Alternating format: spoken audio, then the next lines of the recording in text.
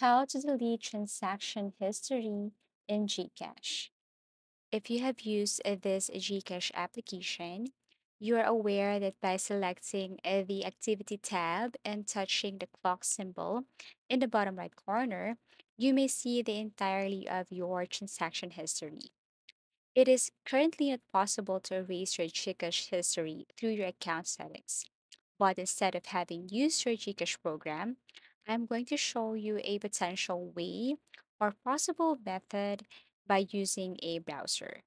So first, you have to go to your GCash Help Center. Now go to the bottom right corner and you will see this chat with Gigi.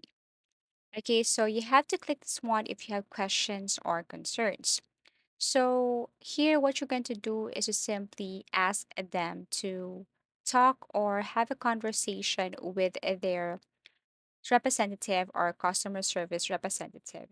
So most of the cases, they will present a representative, but most of the time, they will let you submit a ticket first. So if you think that it takes time, then you can simply go and ask them to submit a ticket. For example, this one right here, and then they will say that there's no available representative.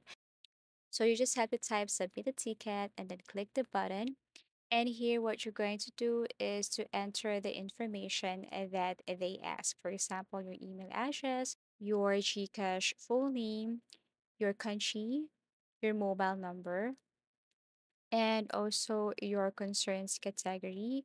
So for concerns category, then you can choose a GCash account. If there is my GCash account here, you just have to tap that one, and then here, you can add anything because I can't see any delete transaction history here. So you could just pick from any of the topic here.